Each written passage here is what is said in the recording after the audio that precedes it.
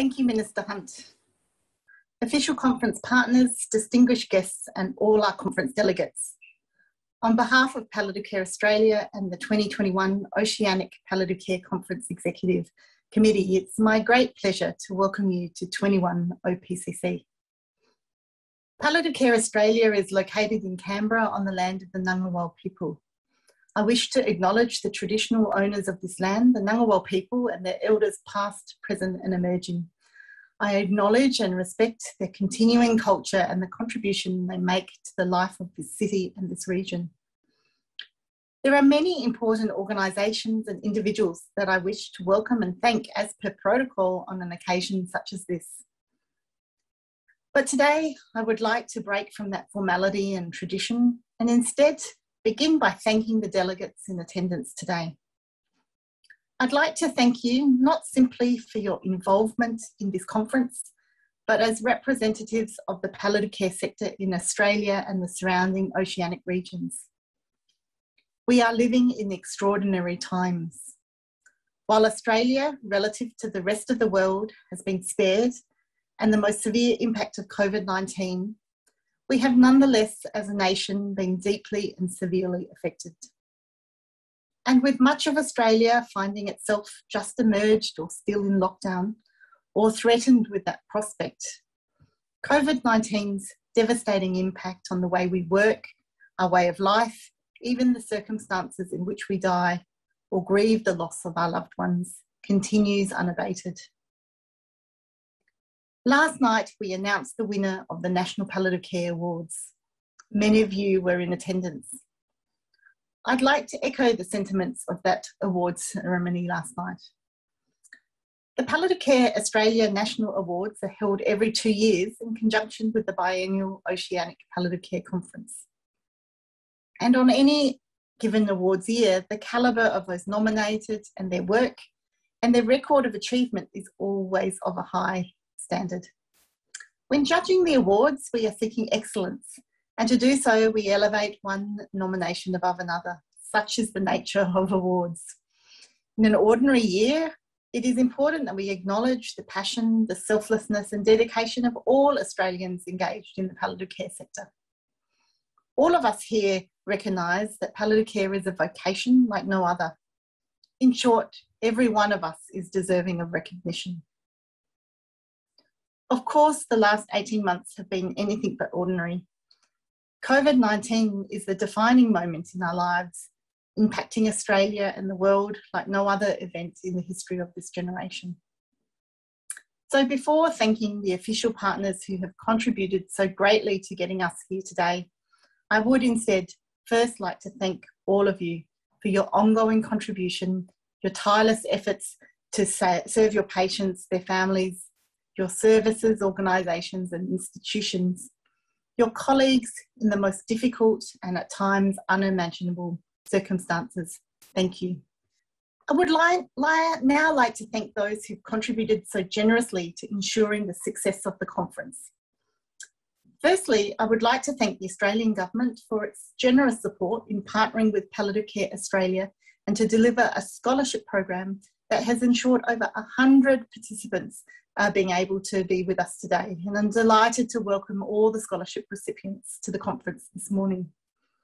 Fittingly, this Oceanic Conference also boasts strong support from its international partner organisation, Hospice New Zealand, the Asia Pacific Hospice and Palliative Care Network, the International Association for Hospice and Palliative Care, the Worldwide Hospice Palliative Care Alliance, and the European Association for Palliative Care and Australasian Palliative Care Link International.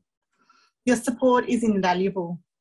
Over these next 3 days, I trust the conference will facilitate knowledge and skill transfer across the Oceanic region and beyond. I wish to thank the generosity and enthusiasm of all our conference sponsors. Your contribution and support is critical and extremely welcome. And finally, I wish to thank the generous contribution from all members of the Conference Program Committee, together with my fellow members of the Executive Committee, Professor Deb Parker, Professor Jen Tiemann, Ms Linda Hanson and the team at Palliative Care Australia. Planning for this conference got underway a year ago. It's hard to imagine At that time, one thing was very clear. We knew the conference would be impacted and informed by COVID-19, and we recognised that impact would extend far beyond the type of conference we held. More importantly, it would inform and shape the conference themes, streams and aspirations.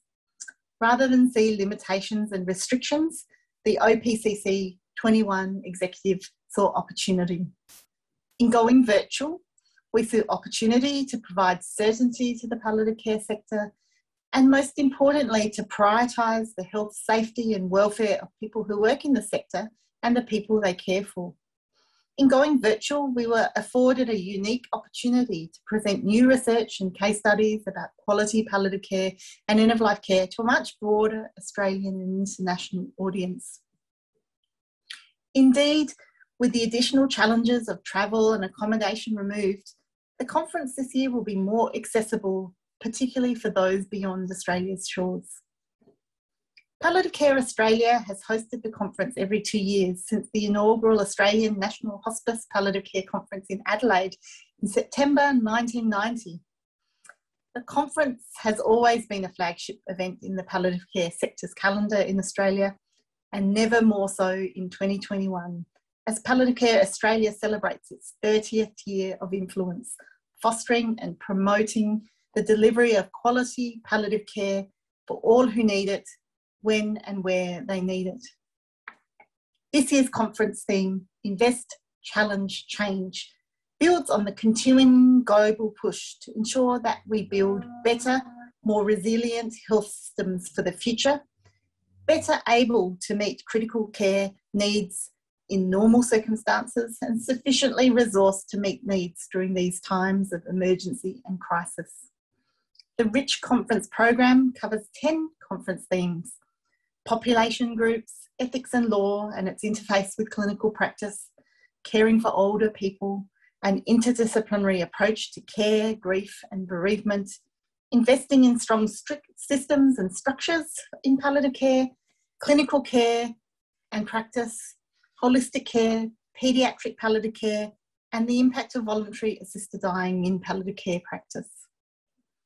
The comprehensive program recognises the breadth of palliative care and some of the significant issues to be tackled both in Australia and the region, such as the need for greater investment in palliative care, COVID-19's impact on grief and bereavement, and dealing with a rapidly ageing population and its impact on palliative care. 21 OPCC boasts over 100 live presentations, 5 international presentations, 10 workshops, 5 industry panels, the National Palliative Care Awards ceremony held last night, and even a virtual conference choir. Even without the pressures of work and family, none of us will be able to consume all of the conference content over the coming days. We also, of course, very conscious of the work and family pressures of many at the moment, if not all of you are under right now. So as a reminder, all of this week's content will be available on demand post-conference for a period of 12 months for all conference delegates to watch.